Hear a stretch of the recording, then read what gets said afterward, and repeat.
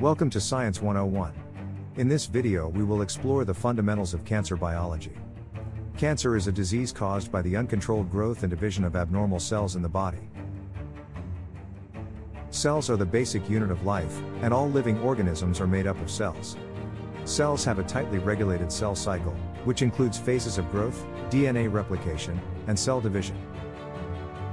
When cells lose control of their cell cycle, they can begin to divide uncontrollably, leading to the formation of a tumor.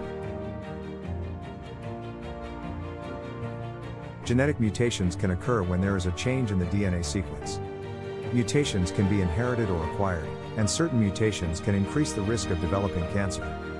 Tumor suppressor genes and oncogenes are two types of genes that play a role in cancer development.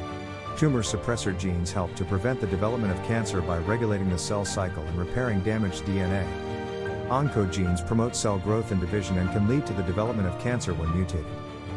Cancer cells have unique characteristics that allow them to grow and divide uncontrollably. They can evade the immune system, resist cell death, and invade nearby tissues and organs. Metastasis occurs when cancer cells spread to other parts of the body, leading to the formation of secondary tumors. Various factors can increase the risk of developing cancer, such as tobacco use, exposure to radiation and certain chemicals, and a family history of cancer. Thank you for joining us in this introduction to cancer biology. We hope this video has given you a better understanding of the basics of cell biology, genetics, and how they relate to cancer. Remember to practice healthy habits and get regular checkups to detect cancer early.